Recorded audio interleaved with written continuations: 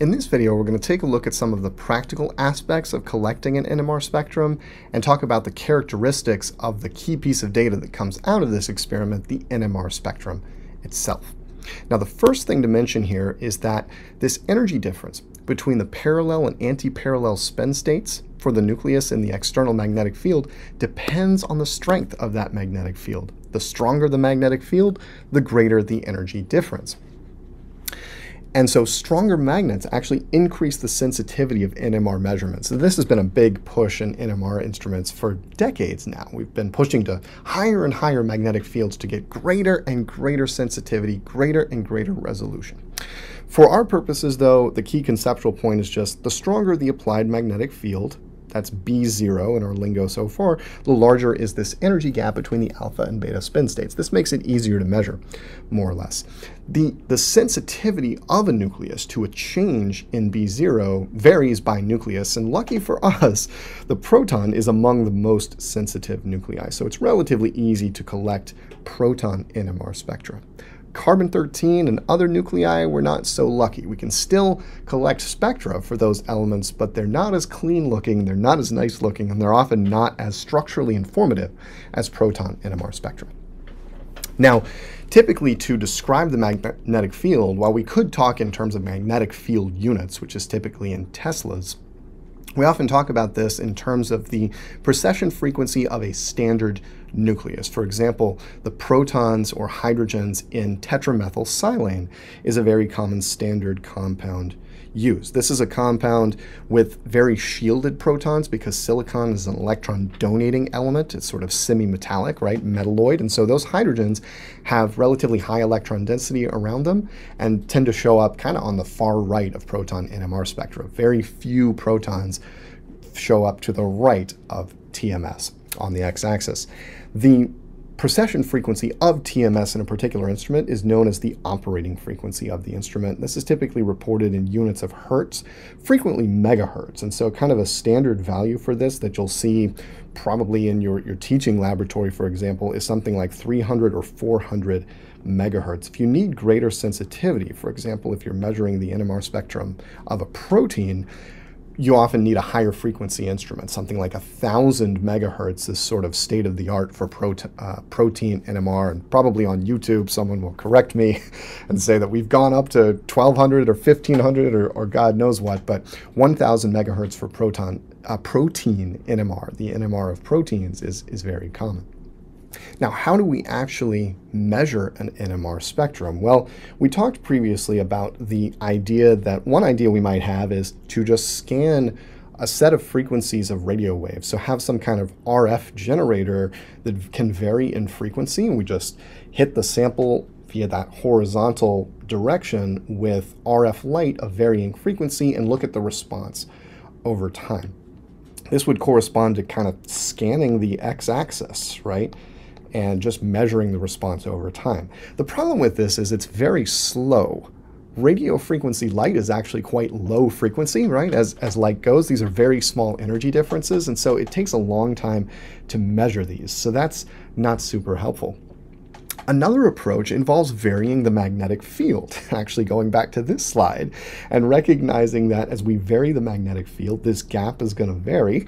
And so if we can get some kind of variable magnetic source, we can change these energy gaps and again, look for a response as we vary the magnetic field. But that too is clunky. That was done back in the day, and that's called continuous wave or CW-NMR spectrometry. These days, essentially completely gone because of practical difficulties associated with continuous wave NMR.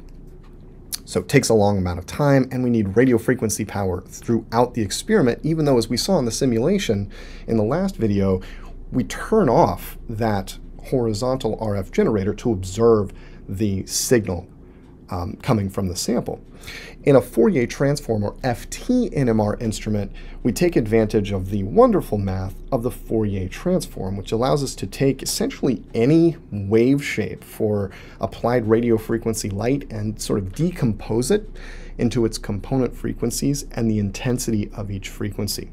I liken this, to use a metaphor, to taking an audio waveform and converting that to a musical staff or musical notation. Musical notation, if you look, for example, if you draw a horizontal line, a vertical line rather, through musical notation, each vertical line is like a frequency spectrum. Everywhere you see a note is like a signal. And it's possible, actually, using the Fourier transform, nothing short of the Fourier transform, to convert an audio waveform like this into literal musical notation, a series of frequency spectra over time as the audio waveform advances through time. We do something very similar in an NMR experiment, where in a typical sample with a lot of different hydrogens, we're going to get a mess of different oscillating frequencies. And this mess is what's known as the free induction decay, or FID. It looks like a lot of squiggles that dampen and eventually go away as the external magnetic field returns all the nuclei to parallel with the magnetic field. But the Fourier transform can pick out these oscillations and show us the frequency spectrum, the intensity of those oscillations, and at what frequencies they occur. This slide just shows you the idea in graphical form. So here's a hypothetical FID for a compound containing two different types of hydrogens. And we can notice two different types of oscillations here, right? A low frequency oscillation that looks like this, and a high frequency oscillation that's kind of the sharp ups and downs within that low frequency oscillation. The mathematics of the Fourier transform can pick this out immediately and put those two frequencies on a frequency spectrum. So here we have something like the frequency in hertz along the x-axis and the intensity of response along the y-axis. This pair of graphs on the right is just another example of this with two signals that are closer in frequency now. The high frequency component is not quite as sharp. Those oscillations are a little bit slower, and indeed in the frequency spectrum we see those peaks showing up a little bit closer together. So in an NMR spectrum, the units we use are different. This is something we'll return to in a little bit, but more or less this is the precession frequency, or the oscillating frequency, of the nuclei. And what the Fourier transform instrument allows us to do is just hit the sample with one pulse of radio frequency radiation, observe the decay in the form of the free induction decay, at which point we've turned off the radio frequency source, which is great from a power perspective, and then use the Fourier transform math to convert that decay into a frequency spectrum. Now, one thing that's a little tricky about NMR is that a lot of organic compounds contain hydrogen, including many of the solvents that we would use to dissolve a sample to prepare an NMR spectrum. We want the sample to be in solution so that all the molecules are more or less homogeneous and uniform, right? And so being in solution is good, but being in solution with a sample with a solvent that contains hydrogens is very, very bad, right? Because the vast majority of the signals will be due to the solvent hydrogens, not to the sample hydrogens. To get around this, we use solvents in proton NMR that are deuterated solvents that are free of hydrogen, except for a very, very, very small amount due to contamination. Deuterated solvents, while deuterium, which is the isotope of hydrogen with a mass number of 2, while deuterium is an NMR active nucleus, it resonates at frequencies that are very different from just the proton. And so we can use deuterated solvents without issue in proton NMR experiments. And some of the more common ones are shown on this slide. Chloroform D has 1 deuterium where the H would be in chloroform. Methylene chloride D2, 2 deuteriums. Acetonitrile D3, deuteriums where the CH3 group would appear in acetonitrile itself. Benzene D6, and then deuterium oxide is an interesting one. This is water in which the 2 H's of water have been replaced with deuteriums, and for that reason you'll sometimes hear this referred to as heavy water, quote unquote. It's water, but with a couple of extra grams per mole in there due to the deuteriums.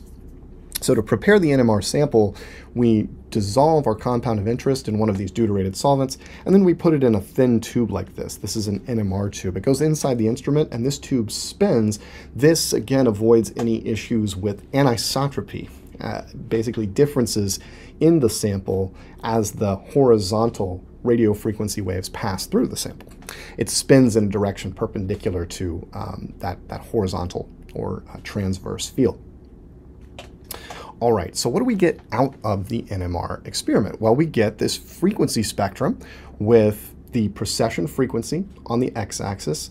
Again, remember, generally low frequencies are going to show up over here and high frequencies over here. And the height of a peak is related to the intensity of the response. And as we'll see, this is related to the number of protons with that precession frequency. The taller the peak, the more protons with that precession frequency. So for each signal in an NMR spectrum, we care about three things. First of all, the location. Where along the x-axis does that signal appear? This is the resonance frequency or the precession frequency for those protons. The area under the signal tells us the number of protons with that resonance frequency. So this might give us insight into, for example, whether we're looking at a CH group, a CH2, or a CH3 group, and this can also give us insight into any symmetry in the molecular structure. And third, we've got the shape.